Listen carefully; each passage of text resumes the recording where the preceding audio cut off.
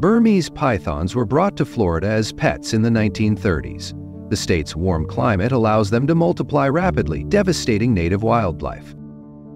Between 2003 and 2011, the raccoon population dropped by 99.3%, opossums by 98.9%, and bobcats by 87.5%. The state, which already has venomous snakes like rattlesnakes and vipers, so adding giant pythons has become an ecological crisis. Can you guess how Florida decided to reduce the negative impact of snakes? They literally released hundreds of deadly, venomous snakes into the wild. So what was the result? A viable solution or another natural disaster? Let's explore. The eastern indigo snake is a giant of the reptile world, stretching over 8 feet long with glossy blue snake scales. Strong, intelligent, and perfectly adapted to Florida's ecosystems, it once roamed from South Carolina all the way to the southern tip of Florida, playing a vital role in keeping nature in balance. What really sets this snake apart, however, is its diet. Indigo snakes can eat other snakes, rattlesnakes, cottonmouths, coral snakes, and are completely immune to venom. For Florida's wildlife managers, the eastern indigo seemed like the perfect ally against snakes, a native snake that eats other snakes. Sadly, the eastern indigo snake is unable to defend itself from humans. Decades before the python invasion, the eastern indigo snake was vanishing. Once thriving in the vast 91 million acres of longleaf pine forests across the southeast, the indigo's world collapsed as logging, farming, and development erased nearly all of its habitat. Then came a deadlier blow. In the mid-1900 years, people launched an all-out war against rattlesnakes. They pumped poison gas into underground burrows, hoping to wipe out their feared targets. The rattlers died by the thousands, but so did countless indigos, who often shared the very same dens. The threats piled on. Snake collectors captured wild indigos for the pet trade. Expanding roads cut across their remaining habitat, leaving many crushed under tires. Ultimately, their biology leaves them with little chance of recovery. Female indigo snakes only lay eggs every 2 years, and many of those do not survive. By 1978, the eastern indigo snake became the first snake in United States history to be officially listed as endangered. By 2017, Florida launched an unprecedented mission: bring the eastern indigo snake back from the edge of extinction. Conservation groups, government agencies, and zoos united to restore this keystone predator to its historic range. The Apalachicola Bluffs and Ravines Preserve in North Florida, one of the last remnants of longleaf pine forests, was chosen as the release site.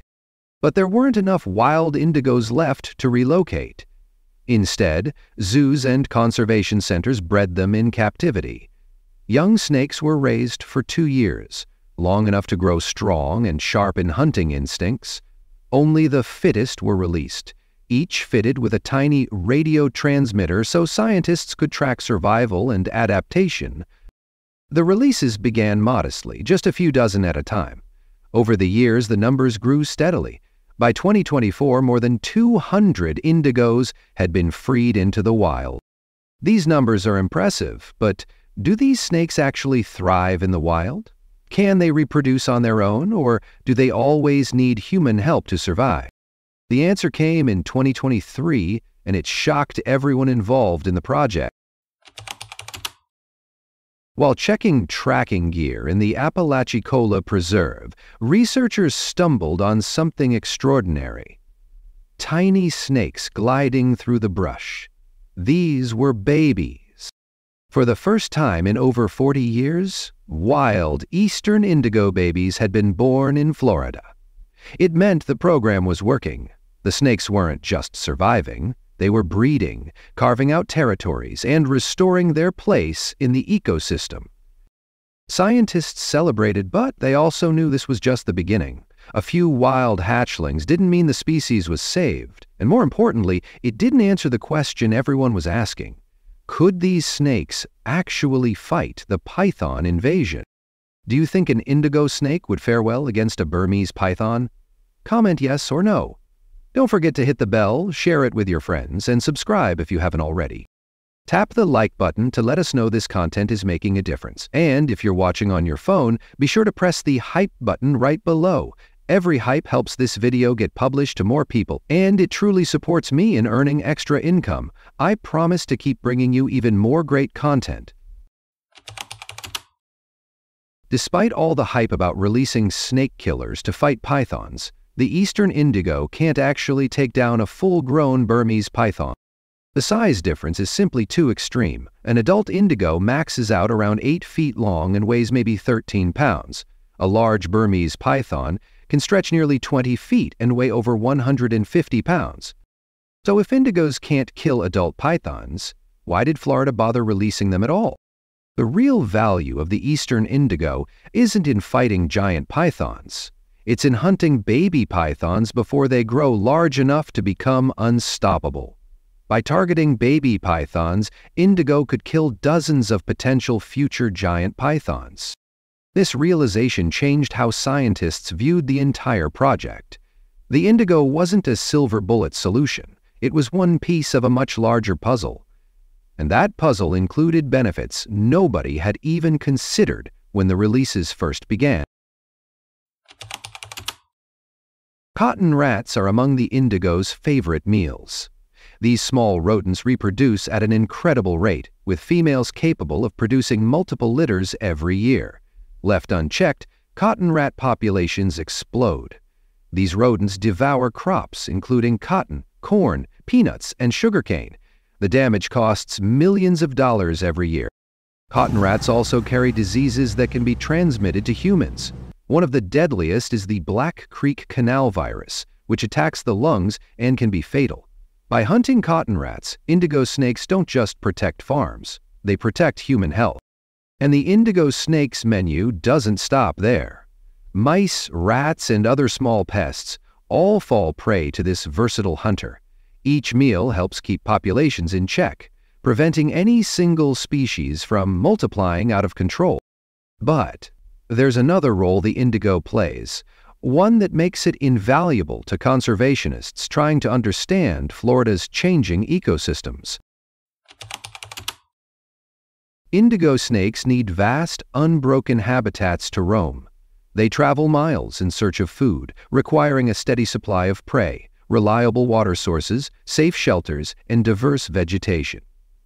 If any of these elements collapse, the indigos vanish. If they flourish, it means the land itself is alive and well. That's why scientists treat indigo populations like an early map system. Their presence and ability to reproduce confirm that nature's balance is intact. Their disappearance, on the other hand, is a red flag that something critical has gone wrong. So, when wild hatchlings were spotted in 2023, the news carried far more weight than just "a snake is back." It meant an entire ecosystem was healing. The Apalachicola Preserve had become robust enough to support these elusive snakes again. Food webs were reconnected, habitats were stable, and the land was functioning the way nature intended. But Florida wasn't the only place betting on the indigo's comeback. In 2010, Alabama launched an ambitious effort to bring the eastern indigo snake back to Conecuh National Forest, where it had vanished for decades. Partnering with state agencies, zoos, and conservation groups, the plan followed Florida's model. Raise snakes in captivity for 2 years, then release them into protected habitats with tracking devices. Over the next decade, more than 200 indigos were set free. But one question lingered: would they survive long enough to breed? In 2019, the answer stunned researchers. A wild-born hatchling appeared in Alabama for the first time in 60 years. An entire generation had grown up without seeing a native indigo, and now, thanks to years of work, the snakes were reclaiming their home. The project proved restoration was possible, but also underscored a vital truth. Releasing snakes isn't enough. Restoring their habitats is the real key to lasting success. Releasing indigo snakes without fixing their habitat was like dropping fish into a dry lake. These snakes depend on longleaf pine forests ecosystems that had been nearly wiped out. To save them, conservationists launched a massive restoration effort, planting millions of pine seedlings and using controlled burns to mimic the wildfires that once kept these forests alive. It was costly, slow, and demanded patience. Longleaf pines take decades to grow into true habitat. But without it, every snake release would fail. Yet even restored woods aren't enough. The snake's survival hinges on another species, one fighting its own battle for existence. The eastern indigo snake's survival hinges on an unlikely ally, the gopher tortoise. Gopher tortoises dig burrows that can stretch 40 feet long and reach 10 feet deep. These underground tunnels aren't just tortoise homes. They're survival shelters for hundreds of other species. When Florida's summer heat becomes unbearable, indigo snakes retreat into gopher tortoise burrows. When winter cold sweeps through, the burrows provide warmth. When wildfires rage across the pine forests, animals huddle safely underground while flames pass overhead. Without them, indigos cannot survive. But here lies the crisis. Gopher tortoises are themselves in decline, under pressure from habitat loss and human development. And if the tortoise vanishes, the indigo vanishes with it. Tampa, Florida, to Sioux, Columbia. Gopher tortoises survive only in very specific habitats: sandy, well-drained soil for digging, open spaces with sunlight, and low-growing plants for food. For thousands of years, longleaf pine forests and coastal dunes gave them everything they needed. But rapid development across the southeast changed everything. Pine forests turned into shopping centers. Dunes became beachfront condos, and sandy grasslands disappeared under roads and housing subdivisions. As their habitat vanished, tortoise populations splintered into small, isolated groups. Cut off from one another, they struggled to find mates, and genetic diversity began to collapse. Roads added another deadly barrier. Many tortoises trying to cross were crushed by vehicles, further reducing their numbers. And with fewer tortoises came fewer burrows, stripping indigo snakes and hundreds of other species of the shelters they depended on. The ecosystem began to unravel. Yet habitat loss was only part of the crisis. An even more insidious threat was spreading among tortoise populations. Disease has become one of the deadliest threats to gopher tortoises. The most dangerous is upper respiratory tract disease, which causes wheezing, nasal discharge, and swollen eyes. Infected tortoises often weaken over time, unable to eat or breathe properly, and many die slowly. The disease spreads easily when tortoises come into close contact, and here's the tragic irony: well-meaning people relocating tortoises from construction sites sometimes move sick animals into healthy populations, fueling new outbreaks. Once established, the disease is almost impossible to eliminate. Some populations show infection rates over 50%. Predators add to the crisis. While adults are protected by their shells, eggs and hatchlings are easy prey for raccoons, foxes, and snakes. Invasive species make it worse. Fire ants swarm and kill hatchlings, while feral cats and dogs hunt young tortoises in unsustainable numbers. Combined with habitat loss, these pressures drove tortoises to the brink. Yet another shadowy threat was still looming. Even with legal protections, gopher tortoises remain under threat from illegal capture. Some are sold into the exotic pet trade, while others are secretly moved by developers trying to skirt habitat laws. Each loss is devastating. Every tortoise taken is one less breeder, and many relocated animals spread deadly diseases or die from the stress of transport. In 2007, Florida listed the gopher tortoise as a threatened species, granting new protection. But laws alone couldn't stop the decline. Enforcement proved nearly impossible on private lands and remote sites, and the spiral continued. As tortoises vanished, indigo snakes and countless other species tied to their burrows declined too. The ecosystem was unraveling. It seemed hopeless. Until conservationists unveiled a bold new strategy, one designed to tackle every challenge at once. The best way to save gopher tortoises turned out to be the simplest: protect and restore large areas of habitat. Small, fragmented patches weren't enough. Tortoises need space to roam, and so do the hundreds of species that depend on their burrows. Conservation groups and state agencies began acquiring vast tracts of land across Florida and the southeast, restoring longleaf pine forests with controlled burns and creating wildlife corridors to connect isolated populations. One shining example is the Disney Wilderness Preserve, a 12,000-acre sanctuary in central Florida, where thousands of tortoises have been safely relocated from development sites. The preserve protects far more than tortoises. It safeguards entire ecosystems, from indigo snakes and gopher frogs to Florida scrub jays.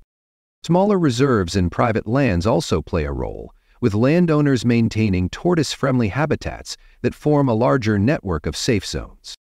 Captive breeding programs add a safety net, ensuring tortoises can be reintroduced if wild numbers collapse. Together, these efforts are paying off. Populations are stabilizing, and with them, the ecosystems they anchor. So what really happened a year after Florida released hundreds of eastern indigo snakes? The outcome was far more complex and more important than anyone imagined. No, the indigos didn't wipe out the Burmese pythons. That was never realistic. The pythons are too large, too numerous, and too entrenched for any single predator to eliminate them. But the indigos didn't fail either. They survived, claimed territories, and even began breeding in the wild for the first time in decades. The discovery of hatchlings in 2023 proved the program was working. Yet the real story isn't a battle of snakes, it's about restoring Florida's ecosystems. Indigos help slow python growth, hunt venomous snakes, and control rodents and pests, all while signaling whether restoration is succeeding. Most importantly, the project revealed the truth. Saving indigos means saving longleaf pine forests, which means protecting gopher tortoises, which means preserving vast habitat. Everything is connected. Heal one part, and the whole system begins to recover. If you've made it this far, you're really interested. Don't just click like, hit hype. It only takes a few seconds, but it can help this video go a lot further. Every year, more captive-bred eastern indigos are set free in Florida and Alabama. Each release is carefully planned and monitored. Scientists track survival rates, breeding success, and habitat use. The wild population is growing slowly but steadily. More hatchlings are discovered each year. The snakes are spreading into new territories, reclaiming the range they lost decades ago. Longleaf pine restoration accelerates. Millions of seedlings have been planted. Controlled burns mimic natural fire cycles. The ancient forests are slowly returning. Gopher tortoise populations stabilize in protected areas. Disease management improves. Habitat corridors connect isolated populations. The underground architects are rebuilding their networks.